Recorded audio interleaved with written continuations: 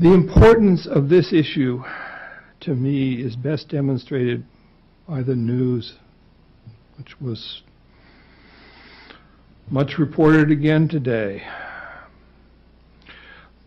According to FBI statistics, police shootings resulting in deaths involve 41% black people, despite being only 20% of the population living in those cities.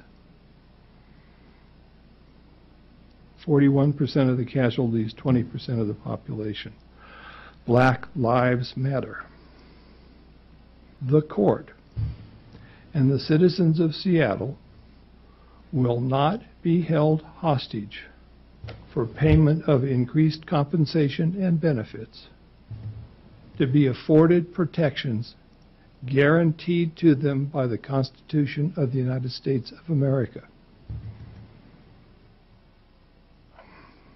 I don't know how to be any more direct than that. If you tie additional compensation to elimination of constitutionally unsound institutions and conduct, you are not going to get anywhere in this court. And frankly, I think that the entire city of Seattle would march behind me in that position.